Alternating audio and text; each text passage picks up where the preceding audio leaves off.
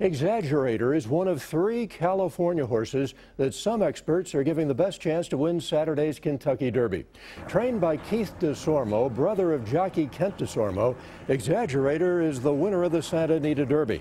His trainer says he has what it takes to win.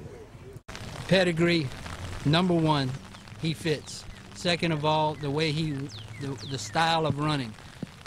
It seems practical to me that it's more effective to be an off-the-pace horse in order to get 1.25 miles than trying to run 1.25 miles on the lead. I don't know. That's the way I think. So his style fits that as well. So he checks all the boxes. He should be able to get 1.25 miles with no trouble. Heading into the Florida Derby, Mohamed was undefeated in 5 starts, but he finished a disappointing 4th by 8.5 lengths to Nyquist. Trainer Karen McLaughlin said his colt had 2 bad minutes, but is training well heading into Saturday. He predicts Mohamed will return to form.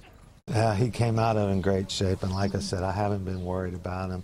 I haven't lost any confidence, and he's doing great. We just were unlucky Florida Derby day with a funny day and a funny track and a funny trip, and we hopefully won't have all those things next Saturday.